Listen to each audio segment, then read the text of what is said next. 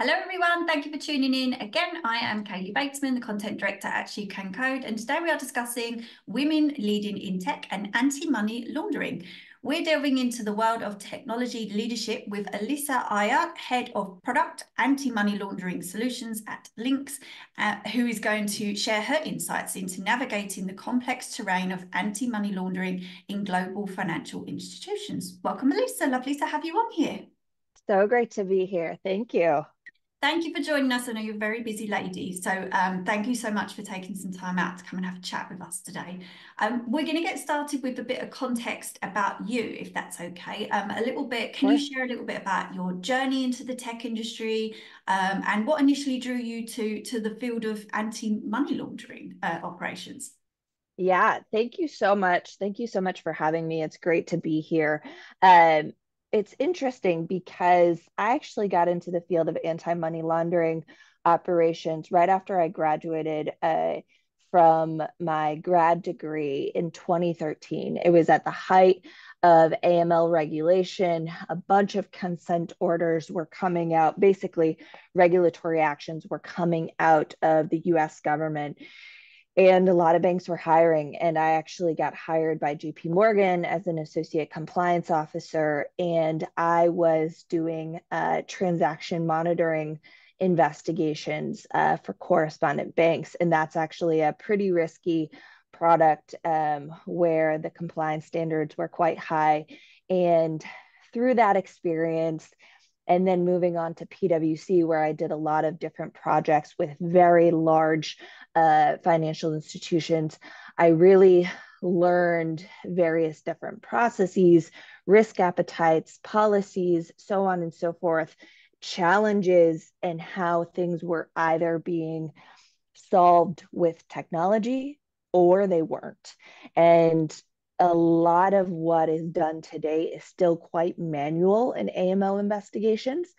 Some of it is a necessary evil. Some of it is that, you know, we've really needed to get to a point where we are today, with LLMs and Gen AI, where we now have the technology that will help us to expedite some of these quite manual processes. But throughout all of these experiences, I've been able to understand where the pain points are for these really large institutional clients with very large resources and staffs. And so I've been able to learn a ton through that consulting experience, which I now am able to apply in technology. And so basically the journey was, I had such a great experience in consulting, learned so much, but I was at PwC for 7 years. It was an incredible experience. And then I was really at a crossroads when I had my first little one, and I really wasn't sure what I wanted to do, honestly. I wasn't sure if I wanted to stay home with my little one, if I'd re-enter the workforce. But at about 10 months postpartum, a cyber-focused venture capital firm, ForgePoint Capital, presented me with the opportunity to come work with them to map out kind of the know your customer and anti-money laundering tech landscape, to help them pinpoint areas for investment potential. And it was an incredible opportunity for me because in my consulting experience, like I said, I learned so much around the pain points, around potential technology solutions to those specific pain points. But it is really difficult to pick your head up out of the weeds, out of client services, to look at what's happening in the broader ecosystem. You really should do it, but for myself, it was hard to find the time to really do that because it was a full-time job at ForgePoint. So how do you do two full-time jobs, at the same time? And so it was an incredible opportunity for me. And that's where that opportunity at ForgePoint helped me learn about Lynx, where I'm currently leading AML. And I've been able to take the pain points and potential, solutions that I really learned about in consulting, and where we implemented some short-term and some longer-term solutions to those pain points. And now at Lynx, I'm uniquely positioned to leverage that business knowledge to inform both product design and go-to-market strategy. Amazing. And way back when you were studying at university, what I'm curious to know is, did somebody inspire you to go in that direction? I mean, you're obviously very passionate about your role and the way that your career path has panned out. Was there somebody that you kind of looked at and thought, oh, you know what, that sounds cool. I really want to do that. I will have I will say one of my directors, my initial directors at a due diligence firm, one of the first investigations roles that I had, her passion for investigations, for finding the adverse information, for just being thorough in your job, and for being for bringing your best self to work and to bringing the best quality to work. Just her dedication to that and how she worked the room. She was a huge influence, and she had a huge impact on my career because I thought, I want to be like her. I want to not only have so much passion for my job, but also to have this impact on other female leaders, not only as a BA, businesswoman, but also as a mom and a working mom. She just, yeah, she really inspired me. Yes, amazing. As it was, yeah, it's nice to hear when people have great role models, especially female role models, because we need more of them in the workforce so people can look to them and almost see their next role or kind of Totally. see that type of person that they want to be. And like you said, not just in your job, but at home and all aspects of your life. Um, Hmm. I wanted to ask you a little bit about being a female leader in a male-dominated industry. What unique challenges have you faced throughout your career and how have you overcome them? Yeah, it's I've had a lot of challenges, both non-gendered and gendered, just given financial services and consulting is really difficult, and it's helped me to grow as a professional. And it it's really helped me to grow as a professional because of those challenges where you have to use different problem solving skills. But I'll share some experiences that may be helpful for some listeners. One challenge that I experienced at one of my first consulting projects was being a young leader amongst older, more experienced. A large majority of them were men, and it was incredibly intimidating and difficult because here I was, my first project. I was so young. They were so incredibly experienced, like 30 to 40 years more experienced than myself. And I had to prove myself through hard work and dedication. But once I earned their trust, they were incredible mentors who shared their knowledge, helped me to grow, and advocated for me when I needed it.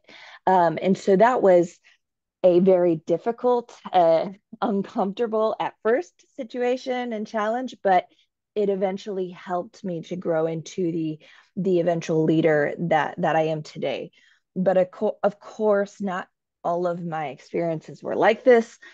I often experienced gender bias as well. And unfortunately, that's not a unique challenge because I think a lot of us have to deal with this in male dominated industries. But one example of that is one that I like to give because it's so simple, but it is so frustrating. Is when you as a lady are asked to take notes or to plan an event, even though you are one of the most senior individuals in the room, but you're being asked to take notes or plan an event because you're just good at it. And somehow, because I'm a lady, I'm just really good at this. I don't know how this bias has come about. Yeah. And if any men are listening, this may sound small, but as a woman, when you're constantly asked to do this, even though there are men in the room who are not as senior and are not asked the same thing, it starts to become a pattern. And it is just so frustrating because you could be using your time to do other more valuable things because you are at that level of seniority where your time should be used there. And yet you're asked to do this one thing because it seems it is your gender. So I ask of my male allies out there, non gendered allies, to really check your biases and be self-aware. Um, I and in terms of how I've overcome that in the past, when you're not a senior, um, it's really hard to give that feedback in the moment because you don't feel as confident.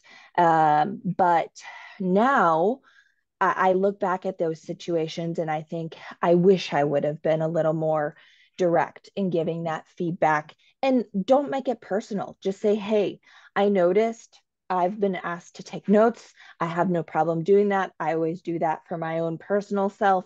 But just so there are other few people on the team maybe who could do that as well, and really push to give that responsibility across the team so that you're not always the person who they go to just because you're quote unquote good at it. And if you're good at it and you like to do it, that's great. But if you see a pattern emerging, nip it in the bud.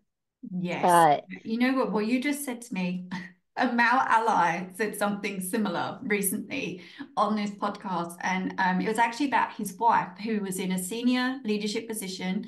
And he said every time she was in a meeting, they used to look to her to take the notes.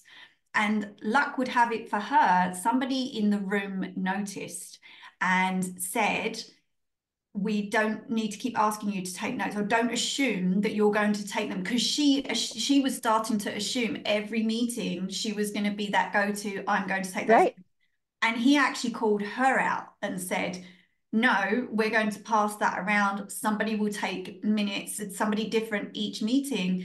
Don't always assume incredible. it's you. And the guy that I was talking to, he said she was so relieved that somebody had noticed, because instead of, you had to give that feedback yourself. Right, And whereas if somebody else in the room, a male ally, would have just said, you know what, it's not just all on you, you totally. wouldn't have had to have had that awkward feedback conversation. So yes, definitely agree with that.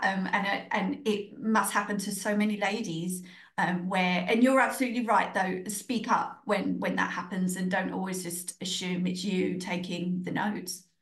100%. And on that theme on allyship, just one more challenge I wanted to highlight was um, I wanted to mention I've had some incredible mentors and supporters, both female and male, supporting me throughout my career.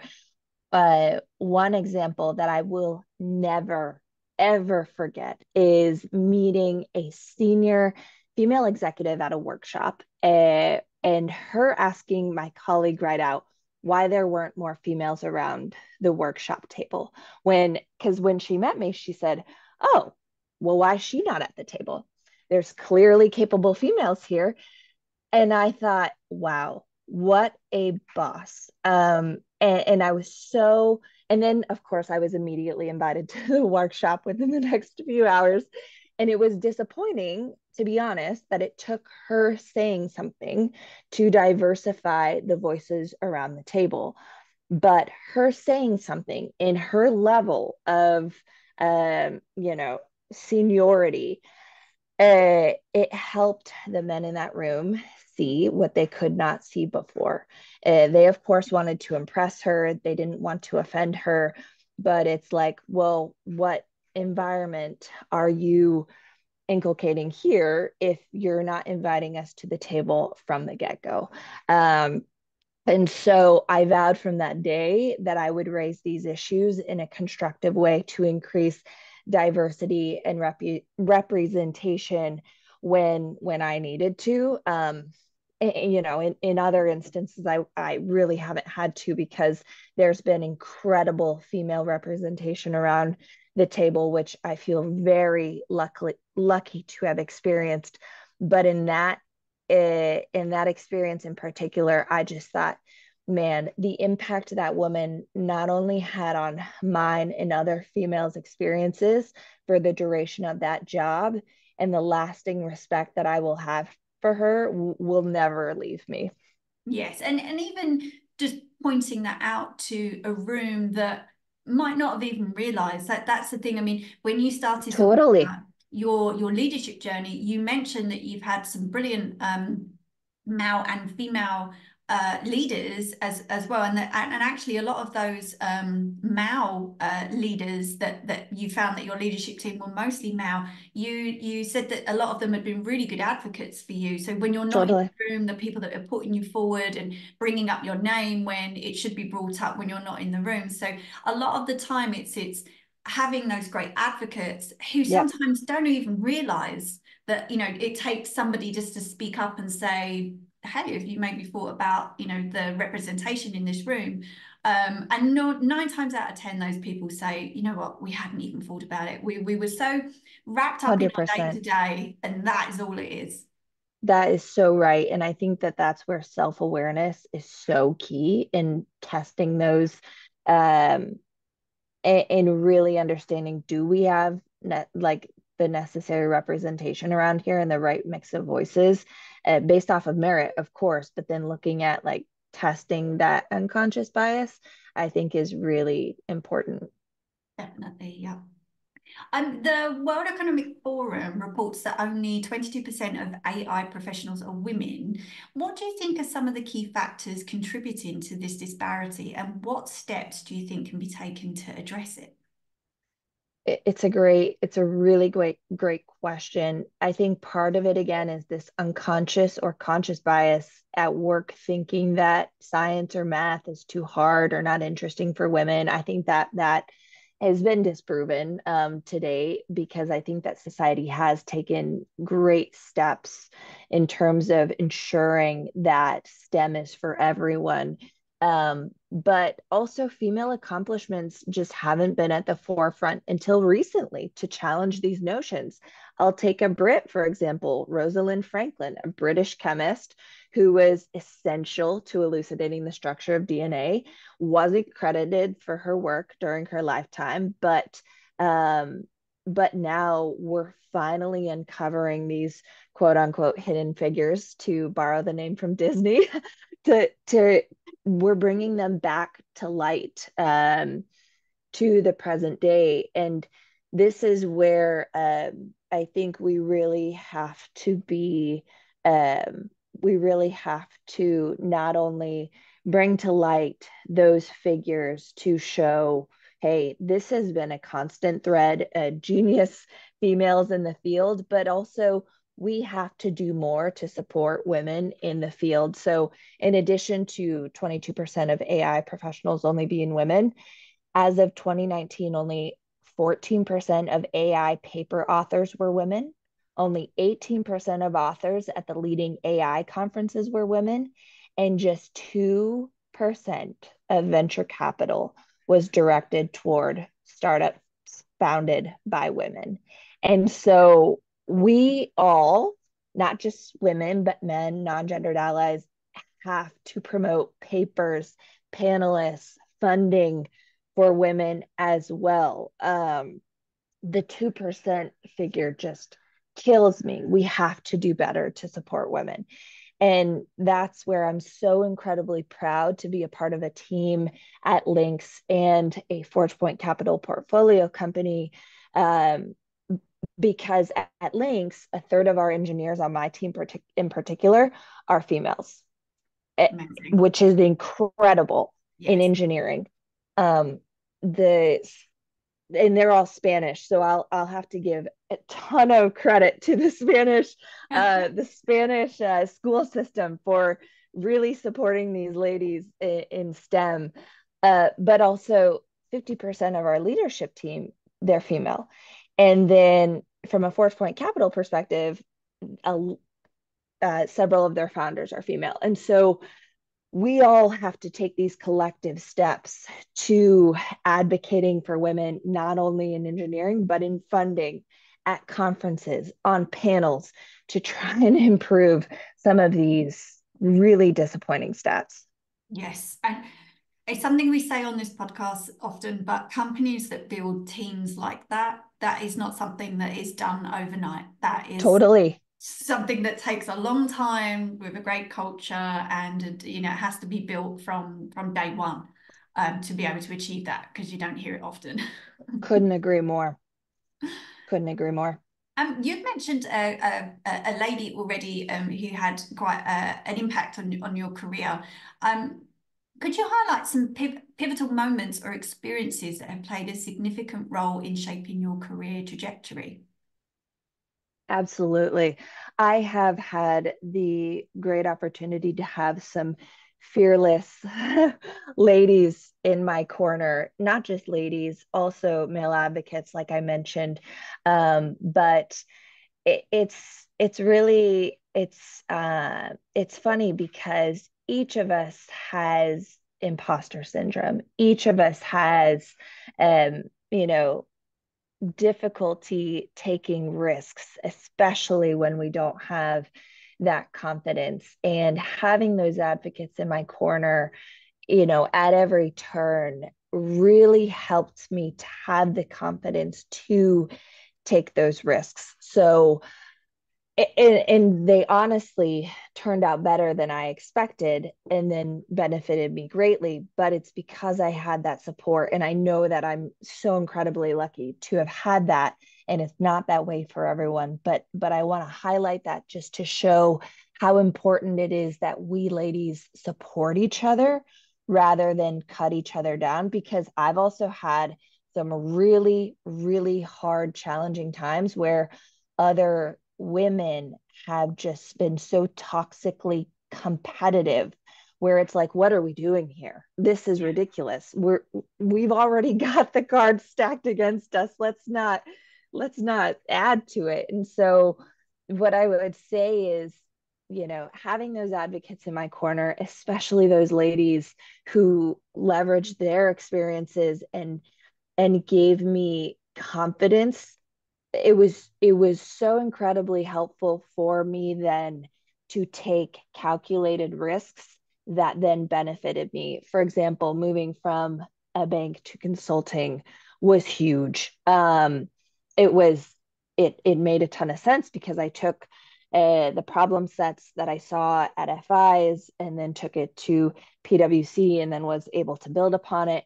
And then moving from consulting to VC to product, that was huge. But it was having the foundation from my experience set, but then also that confidence that I built in myself, as well as from those advocates that I've had, was so important because I'm getting better at humbly and confidently working a room or presentation, not only because of the practice, which you have to put in the practice, but also because of my professional and personal hype squad who has lifted me up over the years. Definitely. We actually have a webinar coming up about that, because it is a topic that is so important. Ours is about lift as you climb, because you're absolutely right. There are so many stories coming out about ladies who felt like they had leadership teams that were against them, or they felt competitive, or they Ugh, felt that somebody below them might have been a threat to their position, maybe. And I completely agree as well that it's a learned behavior. If you have experienced that, then you will naturally go on and do that in your position when you reach a leadership position and you feel, you know what, I have to do that because that's the only way that I'm going to keep my leadership position. Whereas it's absolute rubbish, because, as you said, we really should be helping each other, and making sure that that doesn't happen, and that you've been lucky enough to experience some brilliant ladies who have advocated for you. And just more of us would love to feel that. And when you do get in that position and you and you have that opportunity to help other women, then definitely do that. And you're right, just helping each other. And obviously at SheCanCode, we advocate for finding a good network to do that. Mm, That's what we're about, building a community and sharing experiences and finding other ways to help other women, whether that is within your own company or externally as well, and finding mhm. opportunities there. But you're absolutely right. That subject at the moment is so important. When you do have that opportunity and you are a leader, definitely lifting as you climb. Totally. And I'll just add on to what you just mentioned. Building that network is huge, but it can be so intimidating when you're just starting out in your career and you're thinking, build my network. I know like two people. Yeah. um, so be patient. It has taken me years to build up that network. And sometimes it can be frustrating because you're thinking, how am I going to build and really expand my network? You have to do the work. You have to get out, especially for consultants out there, get out, network at different like industry events. You really have to pick your head up out of client work, especially, or if you're in tech, get yourself out, go to a non-tech event, meet people in tech, out of tech. You really have to put yourself out there to start to build that network, especially like you said, maybe outside of your company, because who knows, you might leave and then you've got to rebuild that network all over again. Yeah. And so I would just say be patient, but also you've got to put in the work. Definitely. Yes, because I wanted to ask you about, well, what advice would you give to young women who aspire to pursue leadership roles in the tech industry who might feel discouraged about the lack of female representation? I absolutely agree. Building your network is brilliant advice there. And I have been told by a lot of ladies who step into a leadership position that it can be quite lonely when you first step into leadership as well. Who do you share your thoughts with? You don't want Totally. to spook your team. So what do you do? Build that network and share it with other people that are feeling the same way that you're feeling. I mean, is that any other advice that you would give to young women as to, you know what, it's as you said, be patient as well. Yeah, you took the words right out of my mouth. It can be very lonely at the top, and you have to find the people not only at the top who you can trust in and really talk with openly, but then also your broader network. A few other things that I would just say is take your seat at the table, both figuratively and literally. I remember when I was first starting out, that was a really big thing. It may have come from Sheryl Sanders, where, you'd have ladies standing around the table, there's open seats. Take your seat. You deserve to be at that table. Your voice matters. We won't change the disappointing statistics if we don't step boldly to the table, even if there are few ladies amongst us. You're an aspiring leader, and there are going to be other ladies who look up to you and think, I should sit there too. I deserve that too. But not just advice for the ladies, for the men and non-gender colleagues out there, be self-aware, be aware when you're mansplaining. Take a step back, give credit where credit's due. And also, like we've talked about, when you're in a position of leadership, use it to advocate for those who don't have a voice. Um, but also don't use their gender as a reason. They want you to highlight their accomplishments and value that they've brought, based off of, what they've done, not just because, oh, we need more female representation at the top. Um, I remember this one promotion cycle where a guy was worried he would be pushed out because my employer was trying to push for equal gender representation. It was phenomenal, and a phenomenal initiative, because unfortunately we need some of these initiatives to push it. But I remember thinking, dude, I will beat you on merit in every single category all day long. You needn't worry about this Yeah. gender equalization. Worry about yourself. But I also remember thinking, wow, where did this confident lady come from in my head? But it takes time. you have to put the work in mentally to build yourself up and boost that confidence. There are days when I'm not that confident, and then there are days where I am. And so it takes work to get to that point, but that will help you to boldly step to the table, and be that aspiration for those other ladies to follow you. And then just last thing is advice for my non-technical folks out there, and this is not exactly gendered, but you don't have to be an AI expert or coder to bring value as a leader to the technology industry. You should likely be up to speed on the latest trends and things, but in my experience, the main buyers are looking for someone who can solve their problems and greatly appreciate people who can speak to those problems in terms that they understand, who are speaking from experience. And so that's where I feel like I've been uniquely positioned where I can take that experience that I understand those pain points very personally and speak to that with my buyers, but then I can also speak with my tech team in terms of how we're going to use technology to solve those problems. So I just wanted to mention, like, don't be discouraged if you don't know how to code Python.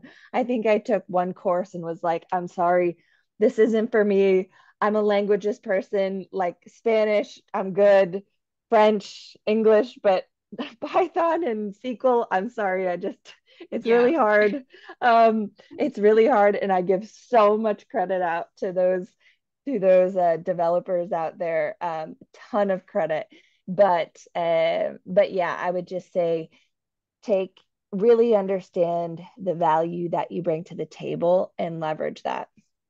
Yes, I love that because that is why this podcast was started to share the fact that you don't have to be technical to be in tech, to talk about all of the different roles. And your job title is one of those really cool job titles where you think that's super cool. However, I probably have to be really technical to work in anti-money laundering. But just pointing that out that you don't have to be. There are so many roles in tech where you just need to know how to communicate and especially working as a consultant. But that is why this podcast was started to really hit home with Incredible. that. So definitely agree with everything that you just said there. Um, Looking ahead, what do you envision for the future of women in tech, and what role do you hope to play in driving positive change and empowerment within the industry? I am optimistic about the future of women in technology, but we can't be passive about it. We have to be active drivers of change to push for inclusion across the board, not just females in tech, but advocates for female women of color, non-gendered colleagues. We have to keep checking our own biases and ensuring that we're lifting all of the voices to the top. And the role that I hope to play in this is leading and inspiring others by example to show that a non technical mother of two with an even busier partner can succeed in this kind of role. And I want to advocate for those around me, not only at my own organization, but in tech in general. Just coming from RSA, I walked in and I thought, oh my gosh, there are so many men here, which is fine. But, and that's cyber, I'm an AML, but it was so shocking. And I give a ton of credit to those folks who are really pushing for greater diversification. And I want to be part of that change. I've had some really challenging experiences that have colored my journey, which I hope no one has to ever experience. And I'll fight tooth and nail to make sure it doesn't happen, at least within in my immediate surroundings. But um, I also hope to motivate others to push their boundaries to reap the rewards that can be at the other end of really taking some risks and putting yourself out there. So yeah, I do have an optimistic view of where we'll be, but we have to be the drivers to really make that change. Definitely. And I completely agree with more people like yourself sharing stories as well, and just sharing that you don't have to be technical, you can be a busy mum, you can still be successful in tech. And all of those things just help other people that are feeling the same way, or they might want to transition into tech later in their careers and they haven't done it before and are thinking, can I do this? And the more that people share their stories, I love on here that there are so many ladies as well that come on, and when we're discussing whether or not they're coming on the podcast, what they want to talk about, and so many ladies don't realize they have a fantastic story to tell, Yeah. and that's really lovely. But you think, you know what, our community are going to love hearing about you. That Yep. you know, like yourself, that not being technical and still being successful and finding a balance with family and work and all of those things is so important to share for our ladies to hear and to be inspired by. And the more that people share those stories, the better, the more that ladies are going to be inspired and think that they can do it.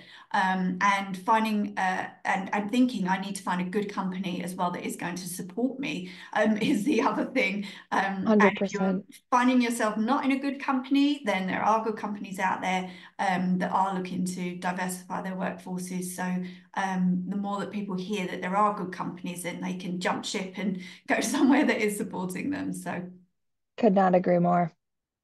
well, fabulous. We are already out of time, Alyssa. I could talk to you for a lot longer on this subject Same. because you do have one of the coolest jobs and one of the most interesting jobs that we've had on this podcast That's so far. awesome. So thank you so much for sharing and for coming in and having a chat with us today. It's been a pleasure. It's been wonderful to be here. Thank you. And to everybody listening, as always, thank you so much for joining us, and we hope to see you again next time.